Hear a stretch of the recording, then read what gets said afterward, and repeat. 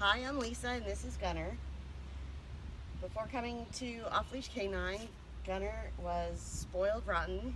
He listened whenever he felt like it, and if he didn't feel like it, he didn't listen. He's just jumping. He would leave. We have a few scars and battle marks from Gunner jumping on us and running out the door or trying to stop him. But today is just amazing. He sat in proximity with a dog and we were able to distract him, which is just a phenomenal punishment. He's the love of my life. And I had to control him. He's too important.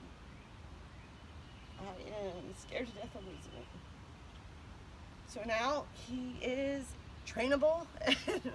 He's listening and he does commands, and I couldn't have asked for anything more.